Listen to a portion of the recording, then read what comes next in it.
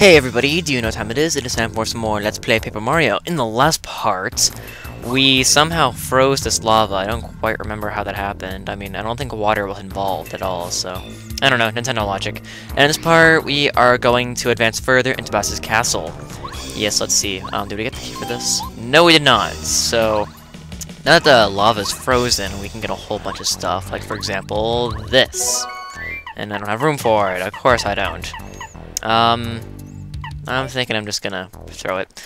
Yeah, I figure I can just spam Starstorm if I ever need to do a lot of damage. But, yeah, so what's up with you guys? I actually just downloaded, or, well, I started using Google Chrome. I already installed it, but I never really used it. And, I just started using it about 10 minutes ago, and I must say I already like it a lot better than Internet Explorer. There are a few things I like and a few things I dislike, but, come in here after you melt the lava, or not melt the lava, freeze the lava to get the castle key, but as I was saying, yeah, there are a few things I like and a few things I don't like. All of these are very specific, so I don't really feel I could go into, what do you call it, detail, but overall, I think I like Google Chrome better, so I'm going the exact opposite direction, aren't I? Yeah, so... And also what's been up with me is I've been working a lot, and I mean a lot, on my video stuff, like my next Let's Play, that kind of stuff. This is because this next weekend, I'll be very busy with church stuff, so yeah, basically Friday through Monday I'll be very busy this weekend. So yeah, that's why I'm trying to get a lot of recording done, get a lot of editing done, so that I don't have to do it when family is here, you know. And I'm also... And like always, I'm working on my next Let's Play, which is turning out to be pretty good. I'll use the next castle key here. And oh, darkness. It's closing in. Surrounding us. Guess we could use a miracle. And wait a minute. 81 star pieces. I forgot to spend them, didn't I? Okay, I think at the beginning of the next part, I'll go back and do that. Wow, of all the things to forget to do, I remember to get all the star pieces, I just forget to actually use them. And for some reason, I'm reminded of Minecraft in this room because of, glowstone. Me and my friends have been playing around in the netherworld recently.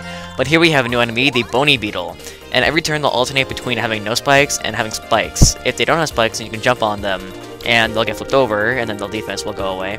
And when they do have spikes out, they do a little bit more damage, so... I guess I'll aim for this one next. Yeah, I think if they're down and then they get spikes, they get flipped back up. Not quite sure how that works. Well, we'll have a chance to see because this won't kill him. Alright, let's see what happens. No, so he just gets up. So I guess if they go one turn without being flipped over, they spawn. Or they grow spikes, so... Yeah, the graphics should be able to help you out there.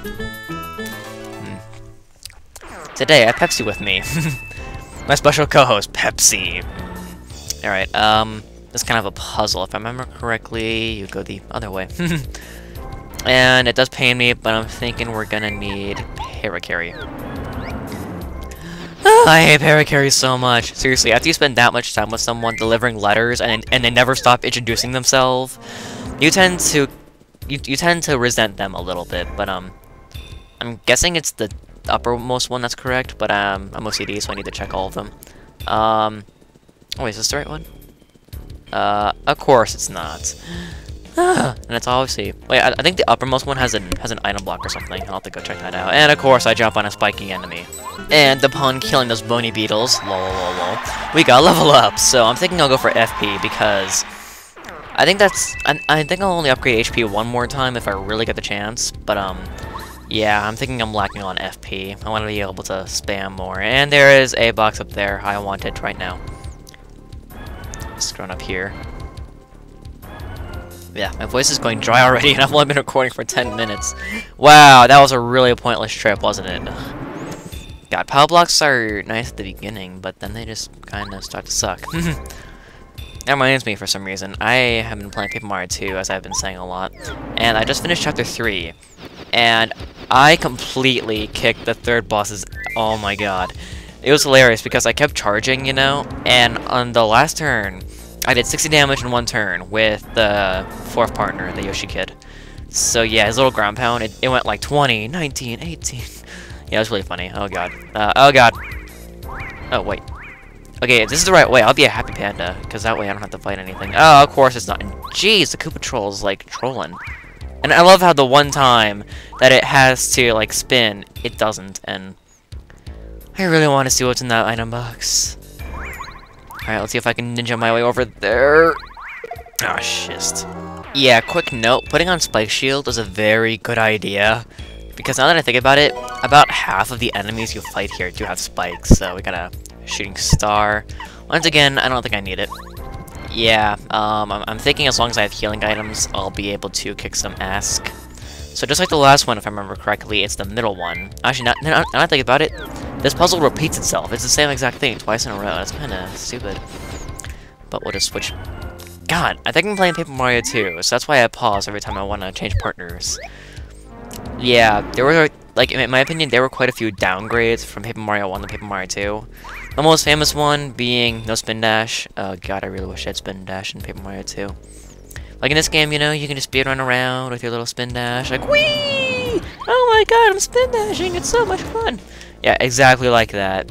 Yeah, that was an exact portrayal of what it would be like.